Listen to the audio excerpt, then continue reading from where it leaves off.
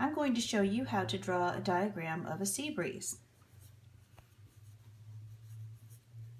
This is to answer the question, I agree or disagree that differences in temperatures of land and ocean cause changes in wind direction.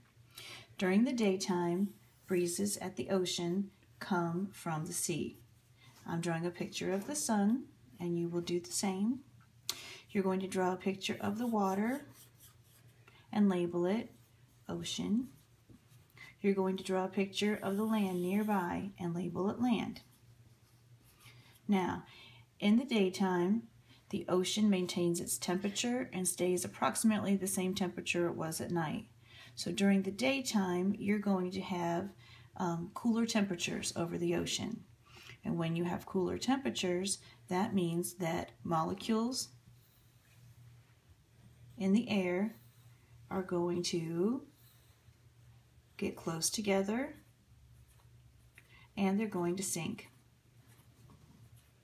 You're going to draw your molecules really tightly packed together to represent the matter squishing together. Okay, over the land is going to heat up really quickly in the daytime. So what's going to happen is the molecules of air over the land are going to rise and they're going to spread apart. When you have molecules of air that spread apart and rise, what kind of pressure is that? If you guessed low pressure, then you are correct.